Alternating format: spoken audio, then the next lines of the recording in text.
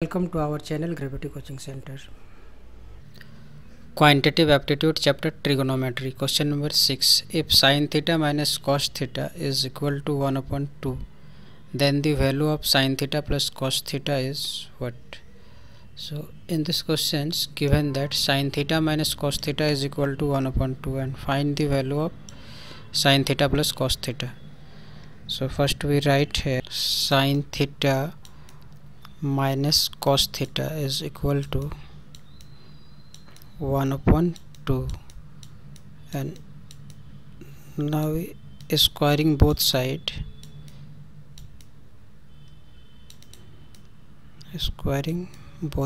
so we get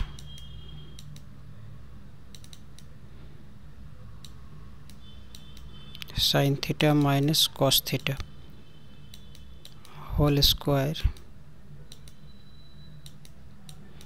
equal to 1 upon 2 whole square. So now use the identity of a minus b whole square is equal to a square, means sin square theta plus cos square theta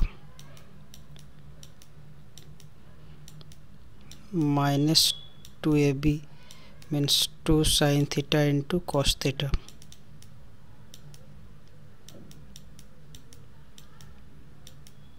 is equal to 1 upon 4. And we know that the formula of sin square theta plus cos square theta is equal to 1 minus 2 sin theta into cos theta is equal to 1 upon 4, implies that 1 minus 1 upon 4 is equal to 2 sin theta into cos theta. So implies that for 3 upon 4 equal to 2 sin theta into cos theta. Now we adding 1 both sides, so we get is equal to 1 plus 2 sin theta into cos theta,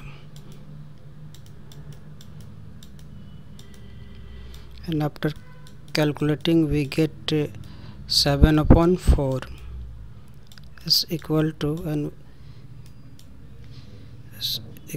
sin square theta plus cos square theta plus 2 sin theta into cos theta,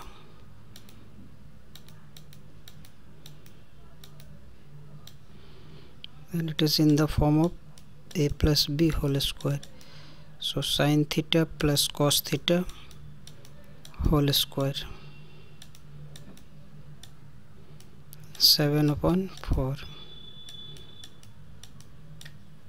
So therefore sin theta plus cos theta equal to root under 7 upon 4, so is equal to root 7 upon 2, so which is the required answer. So the option D is the correct answer.